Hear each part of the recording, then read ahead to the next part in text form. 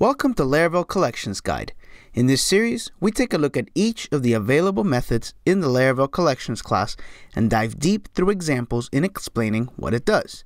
Today, we're going to be taking a look at concat.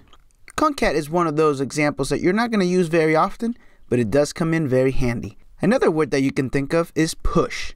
This method will simply push any array passed into it to the end of the collection. Let me show you an example. Alright. Let's have a data variable and then say collect, and let's put in simply just value 1 as a string. Then we're going to return data concat and then pass in a second array with value 2. Let's check out the results. And there you go. It's simply a new collection and it has the 2 values in it.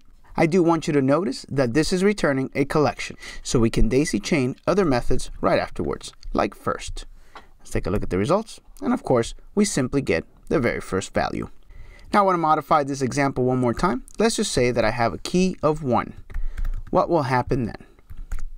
Well, the keys simply get completely ignored. Concat does not account for any keys. Furthermore, if we had another key here, let's say key 2, let's take a look at the results. So of course the collect method will take care of this key number 2, but the concat will not. Notice here we have no key whatsoever, even though we are explicitly setting key 1.